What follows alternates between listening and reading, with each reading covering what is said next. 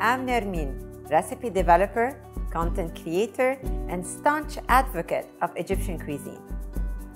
An Egyptian festive table would only be complete with a dish, Kabab Halla.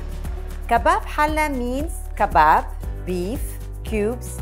Halla means pot.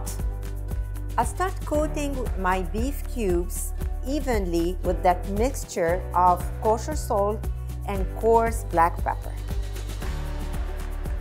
Now that I have all my beef cubes coated evenly with a mixture, I'm gonna add 2 tablespoons of butter, and also I'm gonna add a drizzle of olive oil,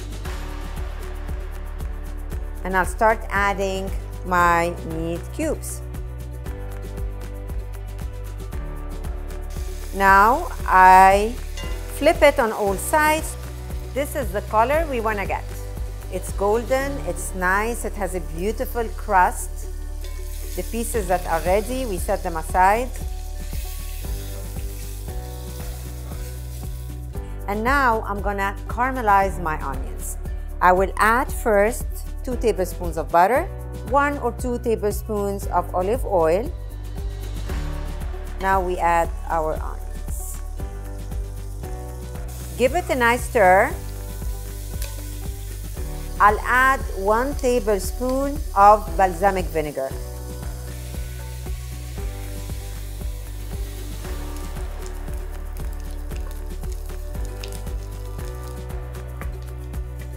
I'll put my meat.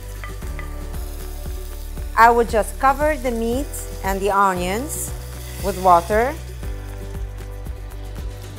3 to 4 bay leaves. Plunge it in. I'm gonna add more or less 1 teaspoon of garlic. This is Egyptian meat spices.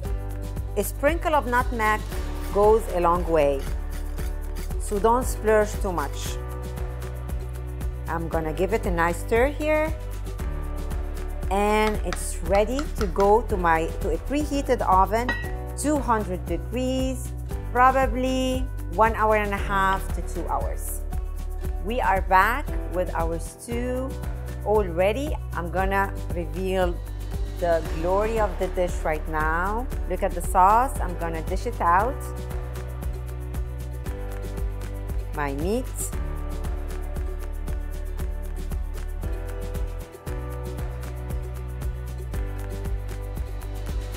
Kabab Halla.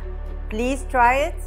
Don't forget to leave a comment, and I will be back with another interesting Mediterranean dish.